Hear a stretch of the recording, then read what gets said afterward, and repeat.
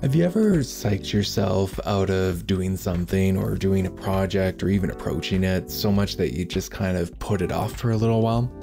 Well, that has kind of been the story of all of the green space and building that out in the middle of the downtown area. But that was specifically a story that was kind of playing in the back of my mind for today's lot build. And I'll share more upon how I was really able to push through that in today's speed build. Now, for those of you just joining me and just kind of getting to know my corner of the internet, my name is Michael, and I want to welcome you to Sovereign Gaming in Life Sims, the YouTube channel where I build worlds, lots, and share my thoughts on video games in the life simulation gaming space. And today we are indeed continuing the build out of my custom Sims 3 SimCity world, and we are back really just trying to build these green space lots in the middle of the downtown core, one lot at a time. And today's build is one, like, I was really more excited about the idea of it than I was on the actual execution because I wasn't too sure if I was going to be able to pull it off. Having done the open pit metro, followed by the fountain park, I suppose, and the crumple bottom tea house, like, they were all fairly like complicated builds, like if you count bridges as being complicated. I personally don't. I actually think that building bridges is easy, which is why the fountain park felt kind of easier to me. But the crumple bottom tea house was one that had a lot more moving pieces to it. It just, you know, wedding venues are not exactly my wheelhouse, and I know I keep saying that in every episode, and I'm sure that you're wondering what is in Michael's wheelhouse. Well, I don't even know at this point, if I'm going to be honest. But yeah, the crumple bottom tea house was one that was a little more complicated. It took a lot of effort for me to actually finish that one. Like, it took a lot longer than it should have, and the episode length for that will definitely reflect that. But today it's kind of like I got the opposite story from the crumple bottom tea house when I went to build the amphitheater. So the amphitheater build was one that was really important to me. I wanted to bring like a new functionality to the green space that we had in the middle of the downtown core. And theoretically, I could have, you know, fit in all of these functions into one 64 by 64 lot, such as, you know, placing a live show venue, you know, stage, and also making sure that there was a wedding venue set up, and try to like cram it all into one 64 by 64 lot. And there are plenty of creators out there that are extremely talented and are able to like fit in all of those recreational activities, I suppose, in one lot and make it look good. For me, I need the space to really like expand out, and that was a big reason why I built the SimCity world in the Create a World tool, is so that I could actually give myself the lots and the space that I needed in order to achieve that. And today is really no exception. And I am again in a 64 by 64 lot, so I've actually got a lot of space to really sprawl out from. And I feel like, you know, since I've been playing these 64 by 64 lots and building on them, that I'm so used to them that I am really gonna struggle when it comes to even smaller lot sizes. And you guys will see that in future builds, I suppose. Or at least in the next build, because that is definitely a change of pace there. But anyways, today I had decided to make this into an amphitheater. Like, you know, those amphitheaters that you see in parks, like those modern ones that are kind of paying homage to like ancient amphitheaters of Greece and all that. Well, that was really the vision and the inspiration that I had decided to use for today's build, because I really love the idea of having a live show venue, having a place where Sims can kind of gather and watch different performances, just in a public space that's live and free and all of that. And I just wanted to like really give a true big event space into this collection of parkland lots that we've got just in the middle of the downtown core. And so I figured that an amphitheater would be the perfect setting for it, since it would be outdoors. Sims would have public access to it, and they can just kind of stroll by, enjoy the shows, and also kind of move on. Furthermore, it adds that functionality from the Sims 3 Showtime, in that it gives like another performing venue for those Showtime careers to actually engage with. A venue that I feel makes a lot of sense, and I will continue to add a few more of the Showtime venues as we go on here. So we'll get to those builds as we come across them. But so far, I've really only built the one private venue lot, which is a higher tier of performance, and that was with the Pink Flamingo Jazz Club that we did way back in the Old Town episode. So if you want to check that out, you're more than welcome to. Well, the step below that is actually like live show venue lots, or I believe you either start out doing live show venue lots or it's like the step below it. But anyways, we were missing that kind of functionality in SimCity, and so I just wanted to like slot it in here, just in a place where it makes sense. What I specifically love about modern reinterpretations of amphitheater performing spaces is that they always use like they always tier their heights and all of that, and it always feels so natural and so smooth. And so I really wanted to achieve that look of like clean lines and making the drop down into the actual performing space seem and feel as smooth and as natural as I possibly could. So my goal here was really just to use that natural environment, to use a lot of the green texture that was already painted on here, and just to like add to it and just make it look a little more interesting while also not out of place. You would have seen towards the beginning of the episode where I was actually just experimenting with the different heights with the stairs there. Firstly, like that is like a really great way to determine like different levels, is just placing and like clicking once on on those like a single set of stairs, just to determine what the next level down will read as, and then that way you don't get as much terrain tearing as you would if you were adjusting it to different heights.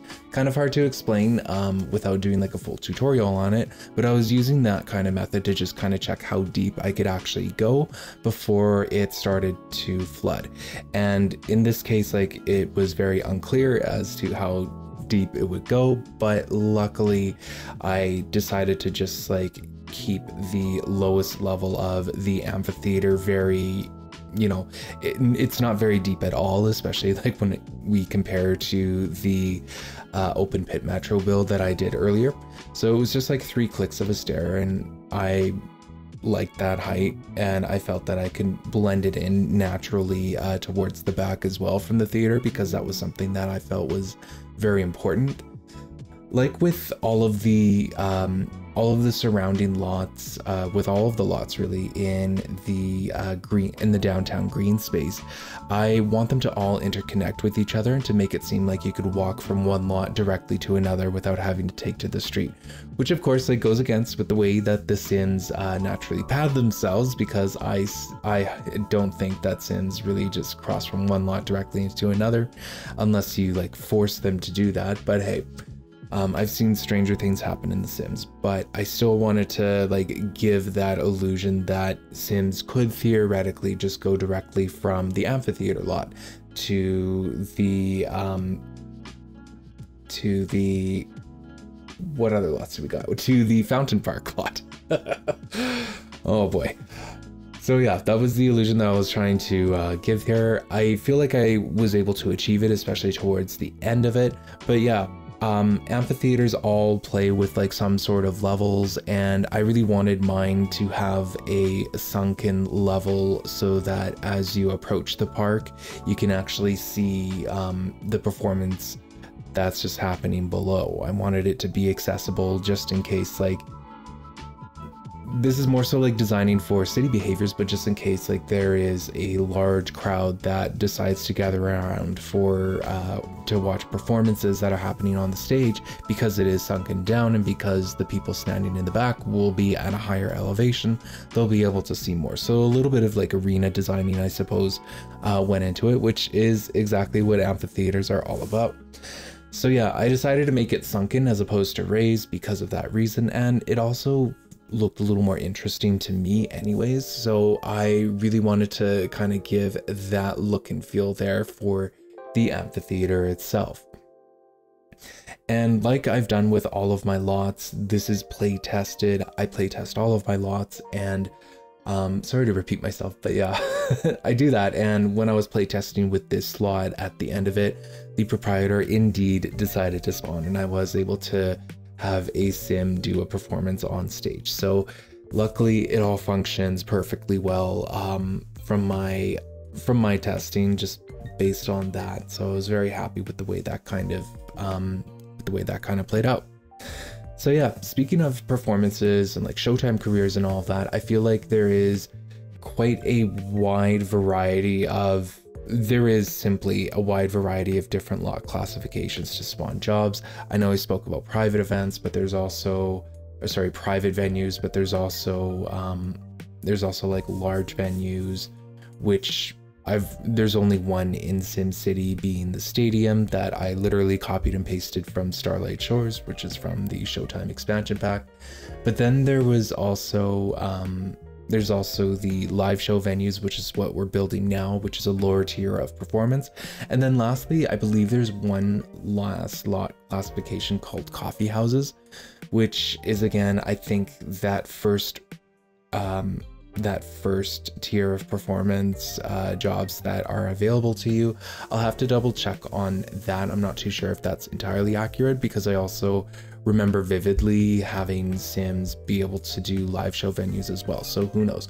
But I just kind of wanted to recap on that, just because I feel like there's a lot of flexibility with different concepts we could play with in terms of what each of those venues really read as.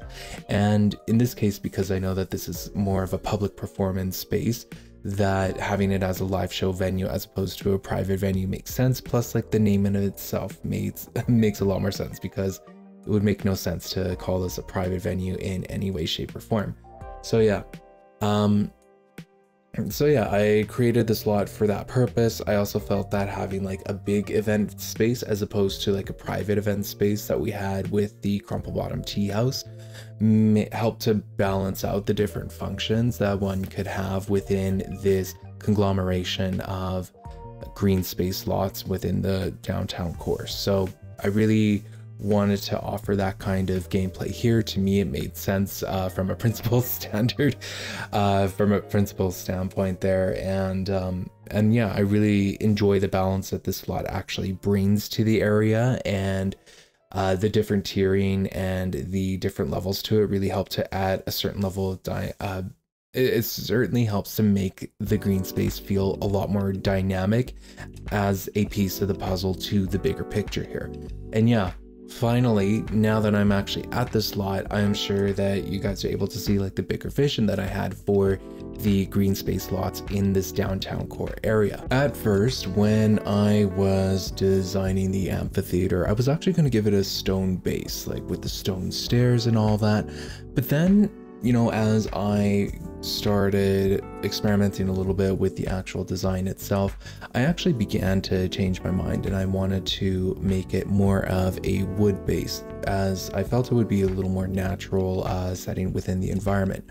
Sure, the collection of green lots within the SimCity downtown core take a lot of inspiration from classical architecture, kind of like you're rediscovering ruins and like repurposing them, such as what we did with the open pit metro.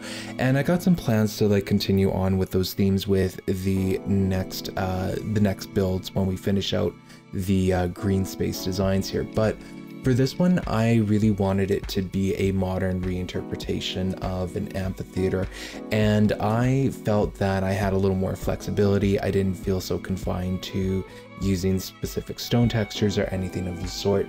And so I decided to actually switch over from like stone stairs and all of that and like the stone wallpapers into something that was more of a wood base.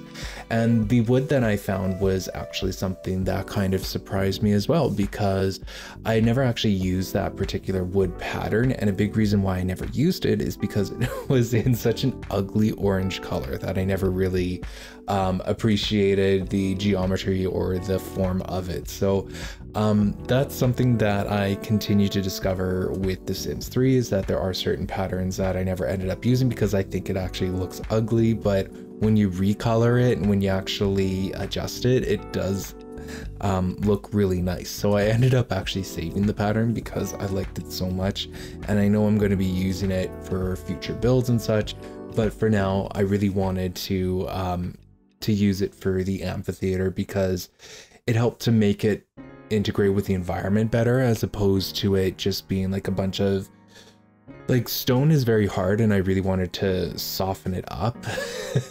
I don't think that really made a whole lot of sense, but I did want to soften up like certain edges and certain angles and all that. And so that was really a big goal of mine going forward with the amphitheater designs, was just to make it look as naturally integrated within its environment as it does. And for that reason, I did end up painting the sidewalk into the amphitheater, leading down to it, into the performance space and all that, because I really wanted it to look like that natural extension from the street.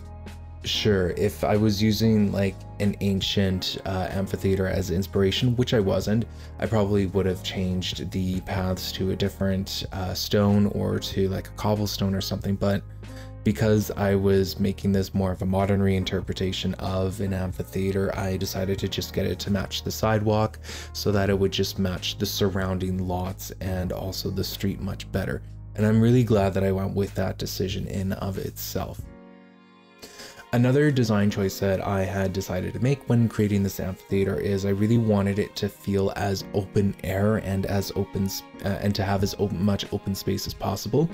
With the SimCity Central Park build and with the Crumple Bottom Tea House, there's a lot of flora and well, a lot of vegetation, a lot of flowers, a lot of bushes. Both of those lots are very manicured in a way, whereas with this one I really wanted it to be open and for the people. And so I decided not to use a whole lot of bushes or flowers or trees. Just in like certain targeted areas I wanted to have like certain frontages and all that, but overall, like, I tried to be minimal with the amount of vegetation and all that was placed in this lot. And so I feel like it was a really good direction that I took with that. Of course, like, by the end of the episode, you'll see me place a bunch of spawners here and there, so it's not like these fields are, it's not like any of the green grass is like not going to have anything on it per se, but it is just going to be a lot more of a blank canvas and just like enjoying I guess the term is white space, in terms of, yeah, just allowing the space to just kind of speak for itself.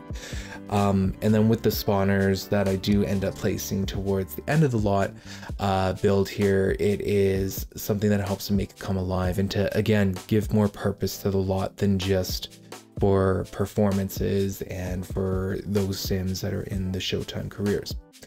Overall, loving the way that this looked in terms of the different color palettes that I was using and the different ways that I was designing the paths. To me, it feels very much like the amphitheater that I was going for. And yeah, I really enjoyed how it all turned out. When it comes to the stage, I did struggle a little bit with the roof and with the massing.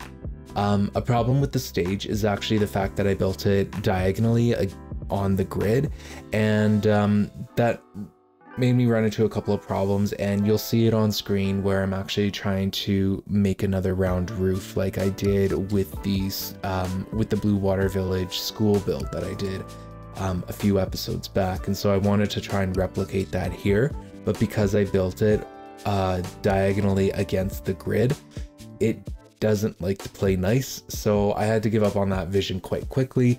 But what I did end up doing is I ended up making it just like a flat roof, and I added in a couple of those into the future glass floor carpets, which are just the best. They really are the best, if I'm gonna be frank with you guys here. I've probably overused them already. You guys have seen me use them in so many builds at this point that they're likely a set of carpets that I will continue to use throughout. So So yeah, they kind of came to just make the roof just slightly more interesting, because otherwise it was just looking like a flat roof, and I really wasn't too happy with the way that it had turned out. And of course, if it isn't showing on screen, it will show on screen eventually. My biggest saving grace for this amphitheater build was actually just keeping it as simple as possible. And I didn't honestly need to overthink it too much. I just needed to put in some levels and put in the stairs, have those balanced out as best as I can, and then just kind of keep it moving from there. So yeah, keeping it simple really helped to just kind of make this build just sort of flow. I finished this build so much quicker than I did with the crumple bottom tea house, because with the crumple bottom tea house, I kept getting stuck at certain points and I had to walk away from it. Whereas this was just like one, this is either one gaming session or 2 gaming sessions. Like, it just kind of came together quite quickly after I had adjusted the levels in the beginning there. So that was certainly something that I was very happy with. I was very happy to kind of get back into the flow, because if I'm going to be honest, like when I was making the trailer for the SimCity World Drop, speaking of which, you can download it. The download link is in the description and all that. But yeah, when I was making the trailer for it, it interrupted my flow, and it just was really hard for me to just kind of get back into building again in The Sims. And yeah, that crumple bottom tea house was really a struggle for me to just get through. So I mentioned it in that last episode that I spent way too much time there when I should have just been flowing through it. Like, it's not a complicated lot when I look back on it, and this lot is also not complicated at all. So I'm really thankful that, you know, by returning to like simple clean lines and to simple concepts, that I was able to effectively build something that I think is very well serving of the area. It does what it needs to do, and it fits in just perfectly, in my opinion.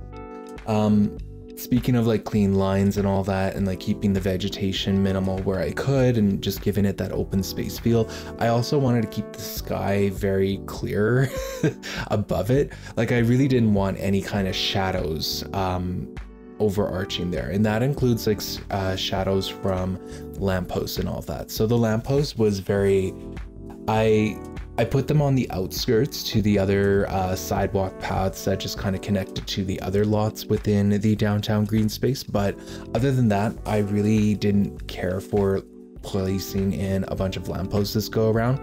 I do understand the importance of needing to like keep an area like this very well lit at night, which is why I ended up using those circular floor lights. I felt that just suited the amphitheater build better. It makes it more interesting, and it also like keeps the area clear of any shadows, because that was one thing I really didn't care for, is any kind of shadows in this particular build. So yeah, I think it all kind of worked out for the best, and this is actually kind of the perfect lot to like take shadows into consideration, because it isn't there isn't an immediate high-rise building next to it, is what I'm trying to say. Like, I'm sure like from the tunnels it'll like cast some sort of a shadow, but not so much. You'll see in the next build actually that shadows are certainly more predominant, but with the next couple of builds for the green space, like the shadows almost don't even matter at that point. And you guys will see why as well. And yes, for the remaining 2 lots within the downtown green space, it is consolidated into one episode, just because I guess this amphitheater build really got me into the building flow. And so I, you know, flew through this build, it felt, and then I also flew through the next couple of builds. And yeah, you'll see why as well, because one of them is definitely simple. I might have to go back and edit that one. Anyways, for the amphitheater build, at the back of the stage, I really didn't care to give a backstage area, like where you can get ready and get your equipment set up and all that. And a big reason why I decided not to do that is because I felt like I I know that. I know and felt that. Let me try that. I know and felt that with the pedestrian traffic that would come in from all angles to this lot, that it also had to still be relatively accessible from that end as well. And I did design this lot with the idea that I would smooth out the hill from the back so that, you know, if you wanted to, you could walk downhill into the amphitheater, and that it was accessible from that end as well. And so I decided that, I decided that that was the direction that I wanted to take with it. And the hill behind it was very much smoothed out as much as I possibly could. And again, I'm very thankful that I only went like 3 stairs deep into the ground, because otherwise that probably wouldn't have looked as good. The foundation that just kind of surrounds the amphitheater seating area is, you know, it's the focal point of the lot build that just kind of shows that there is a difference. Like, it just gives it a little more structure into it, which is something that I was intending on, but I also didn't want that structure to feel like it was blocking people off from accessing the amphitheater from all angles, from all sorts of places in SimCity. So yeah, and that has been like a huge consideration throughout all of these downtown green space builds, is that everything is accessible from every angle, starting with that open pit metro station and then moving into the Central Park fountain area lot, and then like even the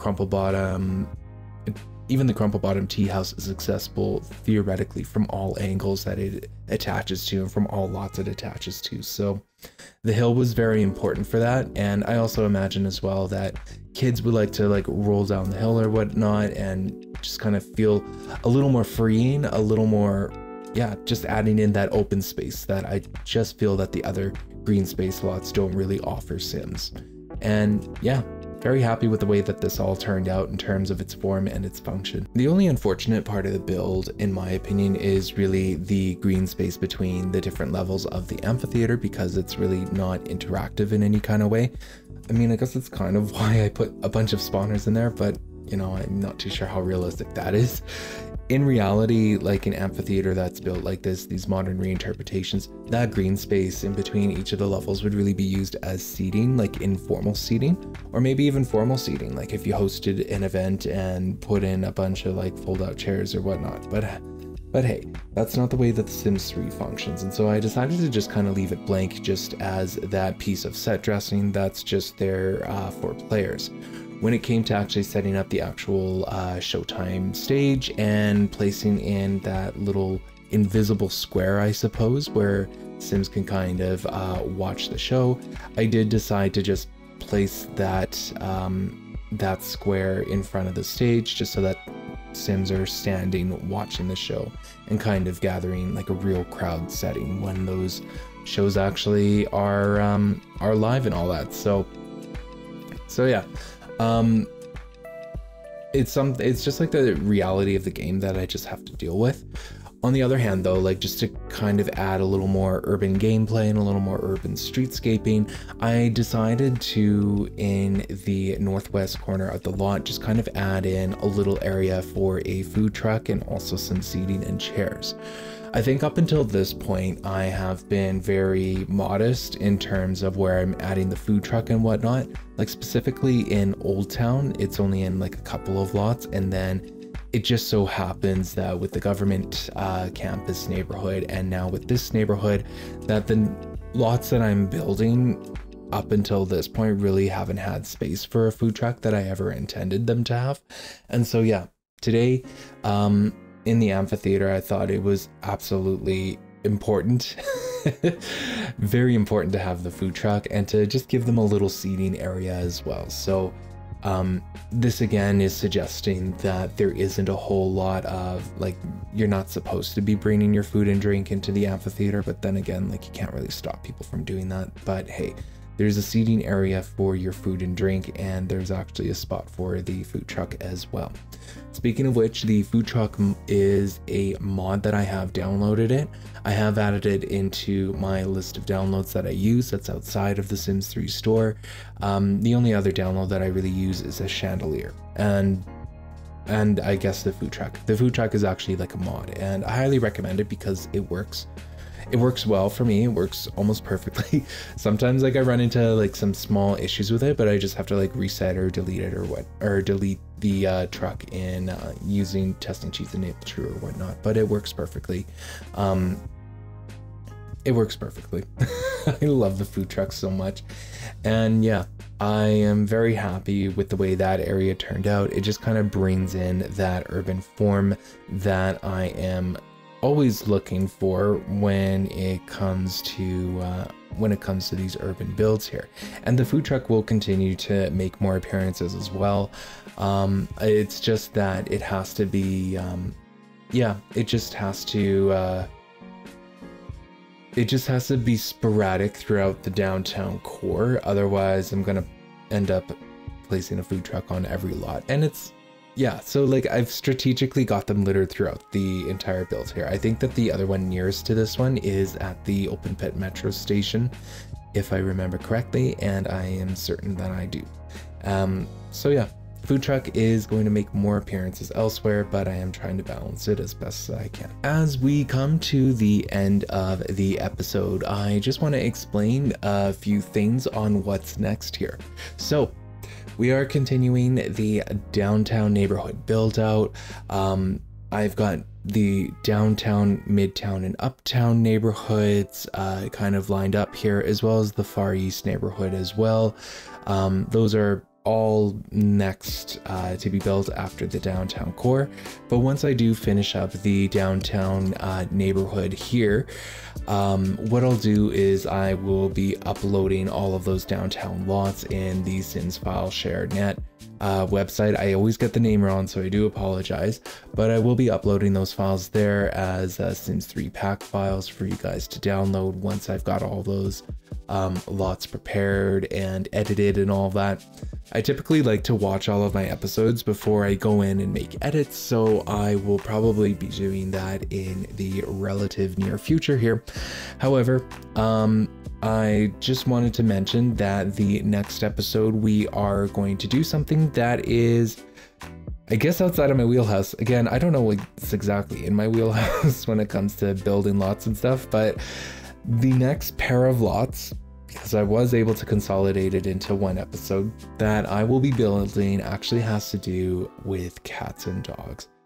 I'm not someone that plays with the Sims pets. I've never really been big on pets, even from the Sims 1. So, you know, to finish off the downtown green space core with some pet lots, I feel was very necessary in a way, because people own cats and people own dogs, and oddly enough, in The Sims 3 they offer us lot classifications that include cat jungles for whatever reason, and dog parks, which make more sense. But hey, we are going to explore that in the next episode, and I'm very excited to actually show you guys what it all comes out to be, because it does touch upon some of those classic architecture themes that I have explained a little earlier. And that's all I will tease for that, because there is quite a bit to share with you from there going forward. All right, so yeah, that pretty much does it for today's episode. If you have enjoyed this episode, and if you've been enjoying this build out series, then feel free to like this video and consider subscribing if you haven't already. And of course, like, if you have any suggestions, feel free to drop those comments. Like, as soon as I get these episodes uploaded and publicized and all that, and you know, before I finish up with any kind of edits, before I move on to another neighborhood, I always like to review my episodes and review the comments as well. So if you've got a suggestion for something, feel free to drop it in the comment section. I always do appreciate it, and I definitely read them. Anyways, thank you so much for watching, and I hope you have yourself a wonderful day.